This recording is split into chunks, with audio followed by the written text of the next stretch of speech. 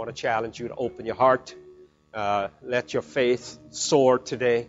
And whatever is your need, I do believe in my heart that God will speak to you. Amen. Praise the Lord. Our scripture today is 1 Corinthians chapter 6, verse 12 through 13. Let's read together. All things are lawful for me, but not all things are helpful. All things are lawful for me, but I will not be enslaved by anything. Food is meant for the stomach, and the stomach for food. And God will destroy both one and the other. Body is not meant for immorality, but the body for the Lord, and the Lord for the body. Just want to repeat those that I've highlighted and read. The body for the Lord for the body. Father, we thank you today for your precious word. But words without your spirit will kill. For that's what the letter does. Kills. But we are here to receive life. And we recognize that it's the Holy Spirit, the anointing of God upon your word that will bring life and health and energy and strength and comfort and hope. And so I ask you, O God, that the anointing of God will flow freely through thy servant today from the throne of God. I pray, O Father, in the name of Jesus, that nothing from the throne will be lost in translation as it flows to your people. Almighty God, have your way this morning. I come against every lingering work of darkness. I come against every foul spirit and I drive them from this place today. And I declare this place sanctified and holy unto the Lord. And God, I come against every thought, every imagination that is competing with the voice of God today. And I bring them into subjection to the Holy Spirit today. That our hearts and our minds will be on the frequency on which God is transmitting today. And nothing will distract us, O God. That your word will not be lost, but it will accomplish that which you please. Have your way and break into our spirits today and teach us that, O God, that our lives might be well-pleasing to you. These mercies we ask in Jesus' name, and we thank you. Amen. Praise. We talked about the fact that when God brought the Hebrews out of Egypt, the moment they came out of Egypt, the moment they were out of the land of Egypt, they crossed the Red Sea, God gathered them at the foot of Sinai, and he called Moses to meet him at the top of the mountain. The people gathered around the foot of Sinai, waiting there as Moses went up and communed with God and waited upon him for the commandments. God gave him all the commandments and all the instructions. God gave him the laws. God gave them many, many things concerning the life and the conduct of his people. How now that they were out of Egypt, they were expected to live. Among all the instructions and the laws, God gave them the pattern of a temple, of a tabernacle, or a temple that he wanted to build, that he wanted Moses to build, so the people could gather to worship, and that their journeying will be centered around that tabernacle. And God gave the instructions in the book of Exodus. You can read chapter 26 onwards to 35.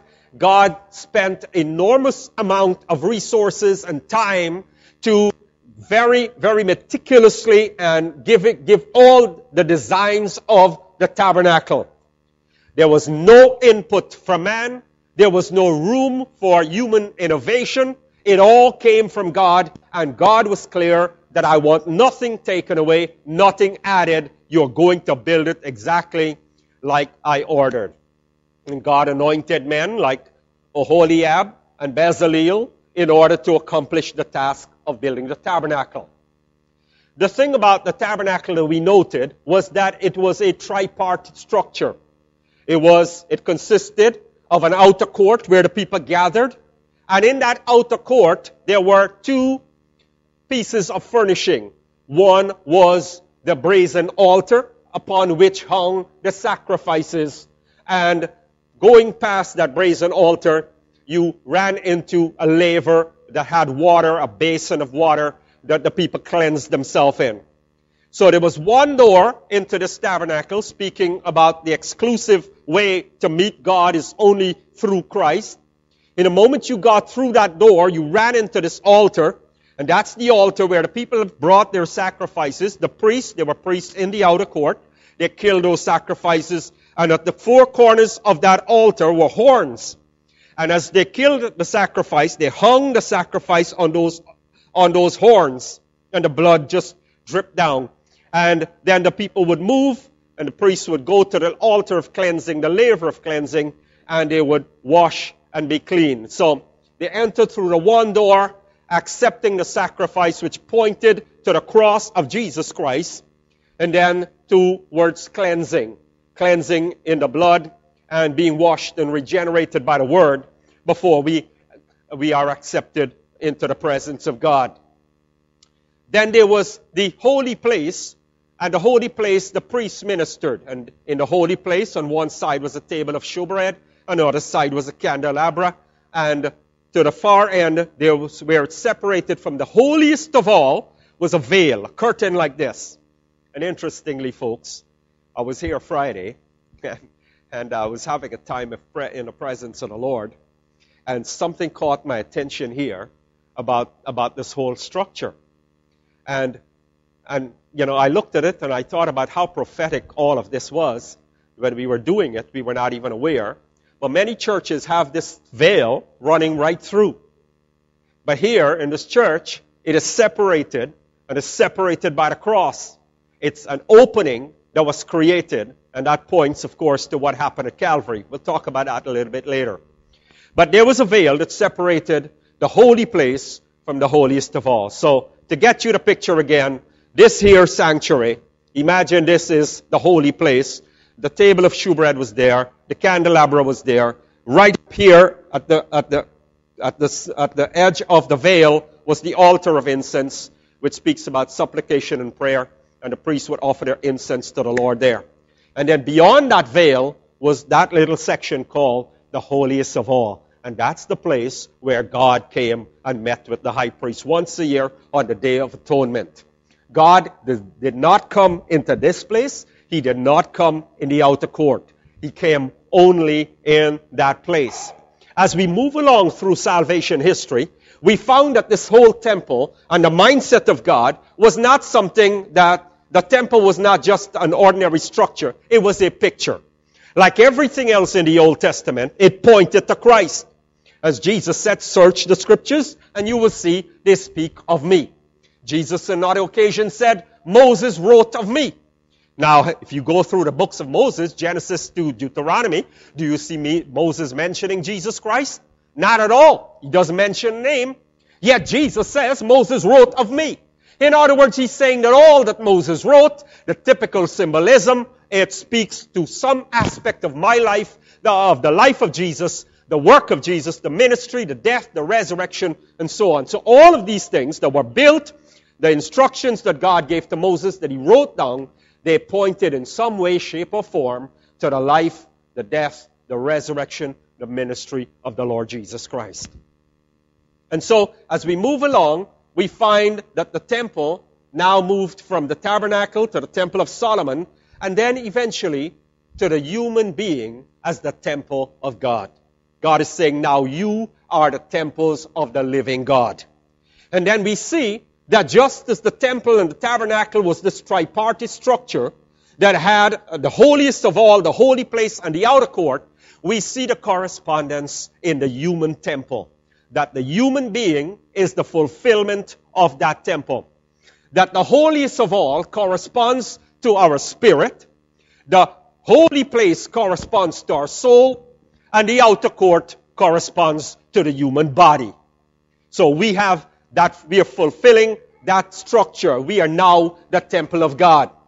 And this is why, because the Holy Spirit, the presence of God came only in the holiest of all, this is why God is to be worshipped in spirit and in truth. God does not come into our soul. God is not to be found in our bodies.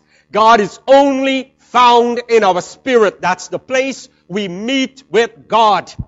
And so unless we can break through the crowd and the obstacles of the outer court and get past the soulish realm of our being, we will never access God. They that worship God must worship in spirit. We must enter into that realm because that's the place where we will find God. He does not come in any other place. And so, having established that, I want to speak a little bit about this outer court today. Another day I'll speak about the holy place. And then we will talk again about the spirit. We'll talk about the holiest of all, the human spirit. The Bible says to know yourself. To know yourself. And often when we hear that, we wonder what it means. We know it's generally to have an understanding of my ways and how I think and how I act, how I respond to certain situations, to know yourself. But to know yourself, I think it goes a little bit deeper. Because, first of all, we need to understand our construction. If I am to know a car, I need to understand what a car is, what the components that make up that car, and how it works. And I discover that the human being is complex. It is complex. But God wants us to know ourselves. He wants us to understand who we are, how we are made. David said, I'm fearfully and wonderfully made. He had an idea of the construct of the human being. And you're asking me today to say, why do I need to know that? Well, for this very reason. For example, we don't understand that God is only found in my spirit. I need to understand my spirit. How do I access my spirit? How do I move beyond the outer realm of the flesh and get past the soul, which is the seat of my intellect and my emotion and my will? How do I move beyond all of this and to access? Jesus opened the access into the holiest of all. I mentioned to you that when Jesus died on Calvary, there was an earthquake. And that earthquake shook the place. It shook the place. And imagine, in that temple, you have furniture. You have a candlestick with candles that are lit. An earthquake shook the place and did not dismantle that candlestick, did not dismantle the shewbread. It did not knock over anything else. The only thing that changed in the temple when the earthquake shook, the Bible says that the veil was torn in two, opening up access into the holiest of all. The once forbidden territory, the one territory that was accessible only to the high priest, is now opened up through the veil that is the flesh of Jesus Christ that was crucified. So we now have access. And so the significant thing about the crucifixion, about the death of Jesus Christ, if we are to say what significant happened, what happened that was significant, nothing changed. God did not dismantle the temple. He did not dismantle the furnishings. The only change that occurred from the death of Jesus Christ was access was opened into the holiest of all. But how do we get there? How do we? Jesus has parted the curtains. But how do we get there? We need to understand the human self. We need to understand ourselves, and that's what we are trying to get at in these next couple of weeks. If we understand ourselves, we will be able to function more effectively for God. And so I want to talk about this body. I want to talk about its outer court. Can I go back to my original slide? I want to talk about its outer court, this body. What is the purpose of the body? When I was in Bible school 30-something years ago, I remember one night how I was feeling very sluggish in one particular period of my life around that time. Very, very sluggish. I would fall asleep when I'm trying to study. I've struggled to stay awake in Bible study, in classes. I At work, it was a struggle. After lunch, it was just like I was just lethargic. I didn't know what was happening. So I remember asking my teacher, one of the teachers, he was a really senior, spiritual man. And I asked him, I said, do you think I need exercise? And he said, oh, no, you don't need exercise. You need spiritual exercise only. That's all we need. Well, his response betrays a general thinking among Christians with regards to the body. The moment we are saved, it seems we became imbalanced. Suddenly, the Spirit took prominence in our lives, and the development of the spiritual man took prominence in our lives. We became this heavenly minded, no earthly good kind of people, because so much imbalance took place. All of a sudden, there was all about heaven, it's all about Bible, it's all about God, and it seems as though that the body had nothing of worth, and therefore should not be given too much time and resources on it. So, just an unnecessary burden to the spirit. So the question I want to address this morning include, what is the place of the human body in spiritual service? What is the place of the human body in spiritual service? Is the body of any value to the Lord? And if so, how can we use the body to glorify God? Well, our text gives us some vital information on the use of the body. And I want you, as we talk about the body, to keep a little part of your mind tucked away, the outer court. Because the body corresponds, remember, to the outer court. The body. The text that we read says, the body is not meant for immorality, but for the Lord, and the Lord for the body. So these are the two statements we want to examine today, because I believe these speak to us poignantly and very instructively towards the use of the body. The Lord for the body, and the body for the Lord. The Lord is for the body. This is a powerful statement. God is for my body. And the first reason we know that the Lord is for the body is that He made it. We are different from angels in that we have a body.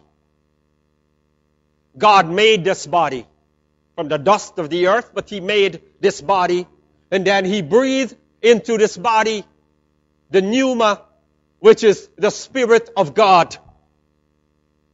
And man became a living soul. We're not told that God made the soul. Follow me. God made the body out of the dust of the earth. So He formed Adam, but Adam was like a shell. And then God breathed into him. God breathed into him the pneuma. That's the word used there. He breathed into him His Spirit. And Adam became a living soul. So as a result of the Spirit entering the body, the pneuma entering the sarx, a soul was formed. And the soul became the medium by which the Spirit interacted with the body. The Spirit does not move the body. The soul moves the body. The soul is the intermediary, the medium that came as a result of these two composite forces. And so everything that the body does is supposed to be driven by the soul, by the Spirit instructing the soul. The soul is the seat of our will, emotions, our intellect. The body is like the mechanical frame. It moves through instructions from the Spirit to the soul. when Adam sinned, the spirit died. That's what God said to Adam. The day you eat of the fruit, you're going to die. Adam ate of the fruit. Did he fall dead? Did we see him lying down on the ground here? Him and Eve? No. They still lived another 900 years. Was God lying? No, God was not lying. He died. When you are dead to God, you are dead. We see television shows with called The Walking Dead. No. Walking Dead are not pale, emaciated people. The world without God is a world of walking dead. That's why when we are saved, Ephesians chapter 2 verse 1, Paul says, and you who were dead in sin, now God has made alive. That's why the Bible says about a prostitute, she's a woman who is dead while she yet lives. When Adam sinned, the spirit died, was cut off from God. And as far as God is concerned, that is death. If you are disengaged from the Creator, once the creature is cut off from the Creator, that is death. But when the spirit died, what happened? The soul took control of the car. Can you imagine? The soul is the passenger. The spirit is driving the car. The spirit died, got a gunshot wound, and died. The soul opens the door and kicks him out and takes over the engine of the car. Takes over control. And so now, the body is now the servant to the soul. The body is now doing what the soul wants. The ordained pattern of God is the Spirit of God that is in communion with God, receives from God, instructs the soul, the intellect, and therefore the instructions are passed to the body, and the body performs. So both soul and bodies were servants to the Spirit. Now the Spirit died, the soul took control, and the soul is doing its own thing. This is why when you accept Jesus Christ, there is a war that is going on inside of you. Because that guy who was driving the car now comes back and says, this is my car, I'm taking back my position. The soul says, but I was doing okay. Where were you all this time?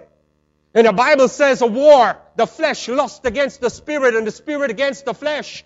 Paul says, I find a law inside of me working against the law of my mind. War is going on for control.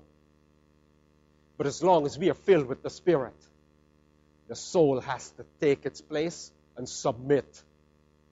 And therefore the flesh and the works of the body will follow suit, because they are now under the influence of the Spirit of the living God. That's what regeneration is all about. When Jesus said to Nicodemus, a man must be born again, it means if you're going to be saved, that spirit that died needs to be brought back to life to take control back of this vessel. Because God only comes to the Spirit. Communication with God is only through the Spirit. As long as man is not regenerated, as long as spirit is dead, there is no communication, there is no life. He becomes, what the Bible says, a soulish person. So if the spirit is dead, man is governed by his soul. And the composite of soul and body is what is termed in the Bible the flesh, or the carnal man, or the soulish person. That is the composite of life without God, without the Spirit. So what is the purpose of this body? God made it.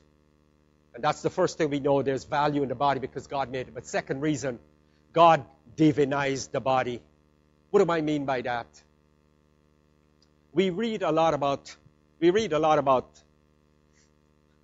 the philosophy of this world is that the body has no particular purpose. The major religions of this world are all towards the obliteration of the body. You talk to people in different religions and they say, don't bother, one day we are going to get rid of this body. So karma is going to, through a process of recycling, one day rid us of this body. Everyone sees this body as evil. It is they say it's a Gnostic teaching. It's coming from the Gnostics, who saw all things material as evil, the creation of a lesser God, a demiurge. And that's the, but I suspect it goes beyond the Gnostic teachings. I suspect it started all the way in the Garden of Eden. That Eve probably said, if I didn't have a body, I would never take of that fruit. I would never grab of it. That the lust of the flesh caused me all this problem. Brought all these problems into life. And so there's a hatred for the body. Every religious teaching is towards this end. One day we will get rid of this body. One day we will become impersonal essence, whatever that means. That we won't have need of this body. But when Jesus was about to come to earth, when God was about to come to earth to redeem man, fallen man, He took a body. Hebrews chapter 2. He took the body, and He took the body of a human being, fully clothed, fully human. Here is what the Bible says, since the children have flesh and blood, He too, Jesus, shared in their humanity, so that by His death He might break the power of him who holds the power of death. That is the devil, and free those who all their lives were held in slavery by the fear of death. For surely it is not angels He helps, but Abraham's descendants. For this reason, He had to be made like them, fully human in every way, in order that He might become a merciful and faithful high priest in service to God. You know why the apostle wrote this? That Jesus was made fully human in every way like us? Because there was a teaching around that time that the body is evil. The body is a creation of a lesser God. The body is not something divine. And therefore, if God was going to send His Son and He was going to take His body, He could not allow divinity to be contaminated by that which is evil. So God, they were saying, these people were called the Docetists. This is the group, they called themselves Docetists. And they said Jesus was not really human. He was like a tube, water passing through a tube. He was not receiving anything from His mother Mary. He did not receive the human nature from Mary. Mary was just like a shell, and imagine there was a tube that passed through her. Jesus was just inhabiting that. He was not touching. He was not a part of the genetic makeup of Mary. And so they're Docetists. And the word Docetus gives us this Greek word dokio, which means to appear or to seem. So they are saying Jesus seemed like a man. He appeared to be a man, but in reality he was not really a man. But in this verse, the apostle is saying, no. He was a man, fully man in all aspects of it. He was made fully man, and if He wasn't, then He could not have redeemed man. Because by man sin came into the world, by man we are going to be redeemed. And in that sense, by taking on the body of a human being, Jesus added value and worth to the human body. Let me run. He came and He redeemed the human body. He redeemed the human body. Here is what 1 Corinthians chapter 6 says. Do you not know that your bodies are temples of the Holy Ghost, who is in you, whom you received from God? You're not your own. You're bought at a price. Here is what he says now. Therefore, honor God with your bodies. Hey, honor God with your bodies. That's what the Bible says. We have this conceptually framed in our heads. Jesus redeemed my soul, my spirit, and I'm going to worship God with my spirit, and everything, every other aspect of me is irrelevant. You are bought with a price, and if He says, therefore glorify God in your bodies, it means He bought my soul, He bought my spirit, He bought my body. And therefore, with all of my being, I am to worship God. Everything was redeemed. Finally, to add to the value of the body, the Lord for the body. We're talking about the Lord for the body. He made it. He divinized it by taking it on himself. He redeemed it. And he glorified it. He glorified it. Our bodies are going to be glorified one day. But his is already glorified, and he's the first fruits of all of us. So the pattern of who he is, and what he is right now, is what we're going to be like. That's what John 3:2 says. That when he comes, when he appears, we will be like him, for we shall see him as he is. We are going to be like Jesus. And how is Jesus? Here is a mystery. An unfathomable mystery. Perhaps when we get to heaven, we will understand it. But before the creation of this world, and before the creation of humanity, God was in his holy place. And God, we know, is Father, Son, and Holy Spirit. And the Bible says God is Spirit. God is Spirit. Not the Holy Spirit alone is Spirit, but God is Spirit. And God is a compound word, Elohim, for both Father, Son, for all three, Father, Son, and Holy Spirit. So the Father is Spirit, the Son is Spirit, the Holy Spirit is Spirit. So the Spirit Son, when man fell, Hebrews chapter 2, the Spirit Son says to the Father, man has sinned, man needs to redeem man, so make me a body, make me exactly like one of Abraham's descendants, that I will be eligible to undo the error of Adam. So, God made him a body. He became a man. But when Jesus had finished his work, and in John 17 he's praying to the Father, I'm almost done. Father, now glorify me with the glory that I had with you before the world was. I'm ready to come home.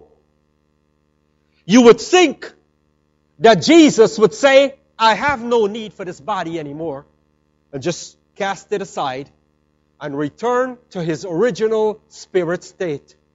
But here's the mystery. He kept the body. He kept the body. That he was able to turn to the disciples and say, come touch me and see that I'm not a spirit. Put your fingers in the holes in my hands and my feet. The commingling of the divine with the human had occurred, and it was now forever going to be so. The form of the second person of the Godhead is forever altered. It's unfathomable. But the point I'm trying to make to you today is that the body is so important that Jesus decided that he was going to keep it. That he was going to keep it. So the body's for the Lord. We move to the second side. The Lord for the body for the Lord. It follows, it's reciprocal, isn't it? That if the Lord is for my body should be for the Lord. That's what the apostle is saying. If I'm for you, it is only fair that you are for me. If I give 100% to you in a relationship, it is only fair that you give me 100% back. If I give you as a friend 100% of myself in a relationship and you are giving me 20% back, that won't work. Something is going to break down at some point. And so it makes good sense that if the Lord is for my body, that my body is going to be for the Lord. The body is for the Lord is for the body. So how, in what sense is my body for the Lord? When we go back now to the diagram of the temple, and I mentioned to you that the outer court corresponds to the body. As we walked into the courtyard, the outer court, we ran into two pieces of furniture. I mentioned to you the brazen altar, and the next one was the laver of cleansing. Those two pieces we ran into. And I believe these two pieces of furniture are highly instructive of what it means that the body is for the Lord. The first is sacrifice. The animals were sacrificed on that altar, speaking to the cross of Jesus Christ and the sacrifice of the Son of God. But Jesus is now sacrificed, and He's completed that work for us. Yet we are called to be sacrifices to the Lord, but not to be dead sacrifices, not in the sense that Jesus was crucified, because He's already accomplished that. But in Romans 12:1, Paul says, I beseech you, brethren, that you present your bodies a living sacrifice. A living sacrifice, holy and acceptable unto the Lord, which is our reasonable service, that we may prove that good, perfect, and acceptable will of God. Our bodies are meant to be a sacrifice unto God. So when I think about the body, this is a picture of what the body should be doing, or what the use of the body. Of course, the body is used for all other purposes today. It is used for all other purposes other than glorifying God. When I think about sacrifice, I don't think about enhancement of something. I think about stripping away. Have you ever seen, whether you see it in a movie or whether you read about it in a book, somebody's, say, whether sacrificing an animal or they're sacrificing a child, they don't put clothes on that child. They don't put clothes on that person they're sacrificing. They're stripping them. When Jesus was sacrificed, He was stripped. He was stripped completely. He was naked. That's how He was put on the cross. Naked. Absolutely naked. That's why the soldiers were gambling over His clothes at the bottom. Before nailing Him, everything was stripped off. But a crucifixion of Jesus is also instructive in terms of what it means to be a living sacrifice for God. Let's look at the crucifixion of Jesus. They're going to kill this man. They're going to put Him on a cross. Right? You're going to crucify Him. First of all, you're going to kill this man. That's the end of it. You're going to kill Him. They could take a sword, run it through Jesus, and you kill Him. But no. They put Him on a cross, and they nailed His hands. And then they nailed His feet. And then they could have put the cross up and drop it in the hole, and He would have been hung like the others. But was that all? Did they just nail His hands and nail His feet? They also rammed a spear through His side, and the Bible says blood and water came out.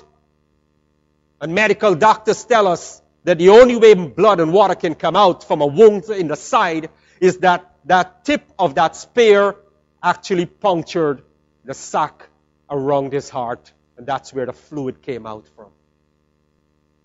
Was that it? They put a crown of thorns on His head, slammed it into His skull.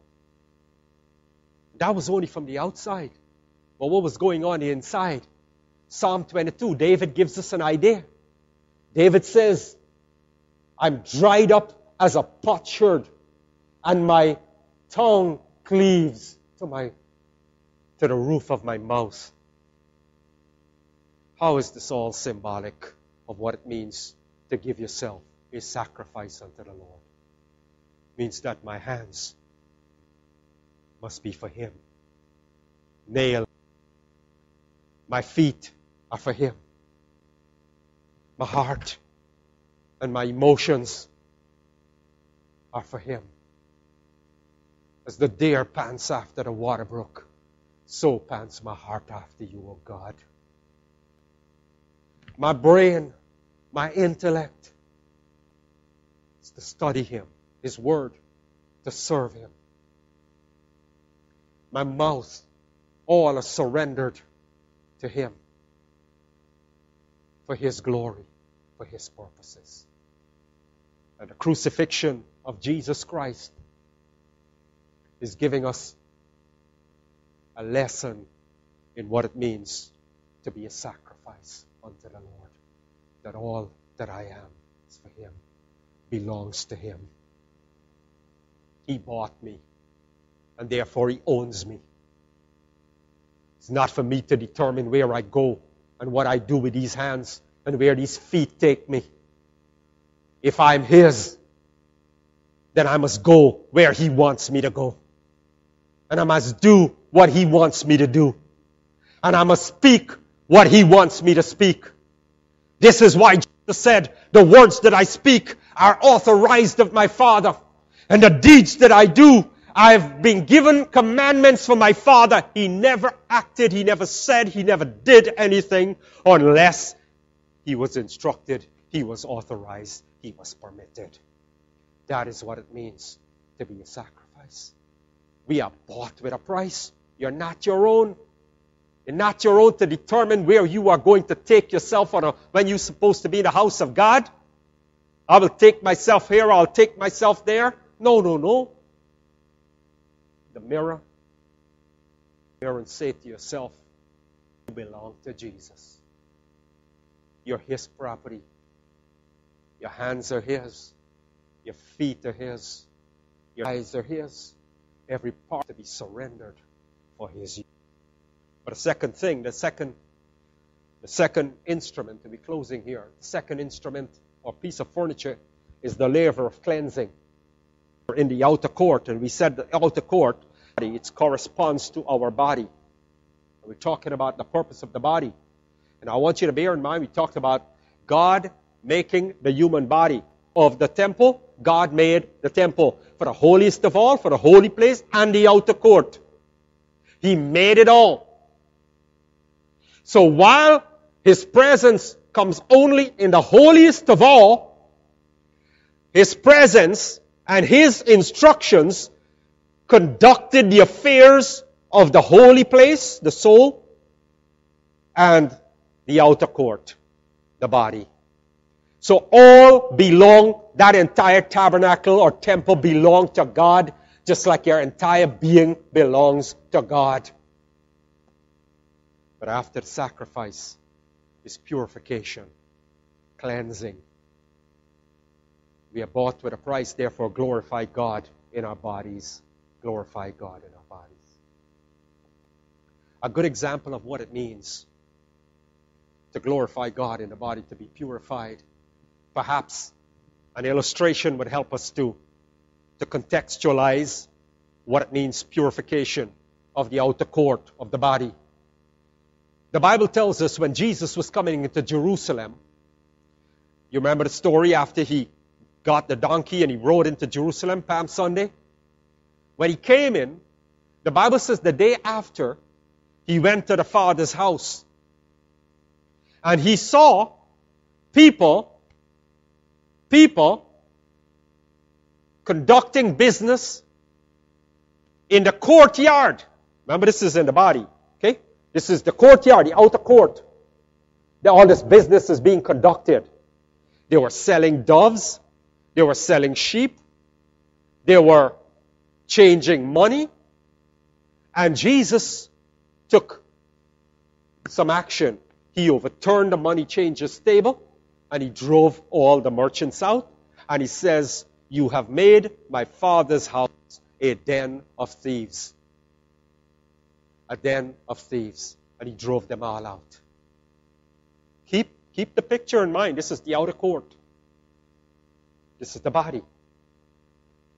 They weren't in the holy place or in the holiest of all. They were in the outer court. This was what's happening. I also want you to keep in mind, whenever we think about Jesus coming into the temple yard and chasing all these people out, we think that they were doing a lot of evil things. Well, on the face of it, it was evil, but not the way we normally think of it. The picture, certainly, that I used to get is, lots of wicked stuff used to be going on, and Jesus got so angry, He just picked up a whip and chased all these people out. What they were doing, listen to me, what those people were doing was, on the face of it, legitimate. People were coming to offer sacrifices in the outer court. That's where the priest took the sacrifices. And these people were selling the doves. So you had visitors coming from foreign countries. People come from all over, and they were not going to stop somewhere to buy a dove. They came and they bought the dove right in the courtyard and brought it to the priest who sacrificed it. What about the money changers? What were they doing? The money changers were changing money for people coming with different currency from different places. They were making change for them because everyone entering the temple had to bring what is called a temple offering. Just like we come to church and we bring an offering.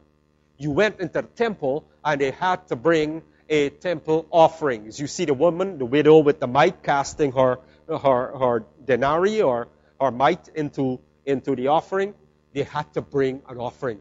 So people came, and these people were making change for them, were exchanging currency. They were selling them if you need a sheep or you need a dove.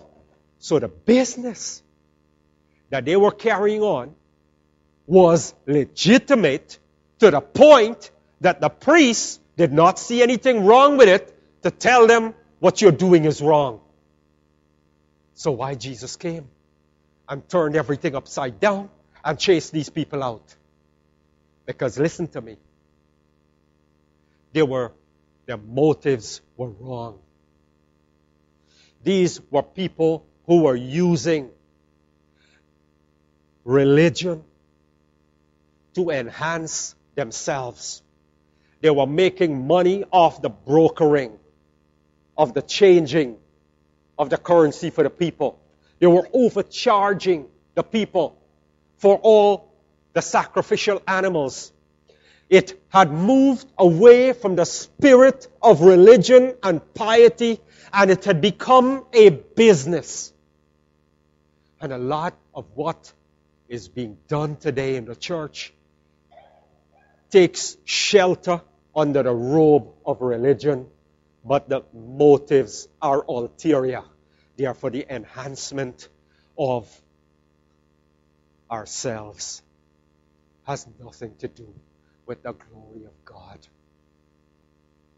The body is for the Lord.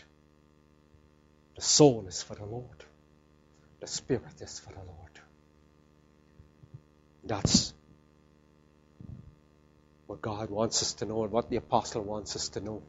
The Lord for the body for the Lord. Is the Lord for your body today? Or is your body yours to do with as you please? This body is not for enhancement, it's for stripping down. In the United Arab Emirates, cosmetics and cosmetic surgery is $60,000 a year. Enhancing the body. Putting 60 mud. For dust we are. And unto dust we are going to return. This is going to return, this outer shell. And we say, $1,000? Well, they're all rich people. They're all million. And here's the sad thing. If in the West we had that kind of money, we don't have that kind of money. I turn on television, and 3 things you're seeing all the time. You know them. Cars, food, cosmetics. In this scripture, Paul is saying that you are saying the stomach for food and food for the stomach, God will destroy both. That's not the purpose of the body.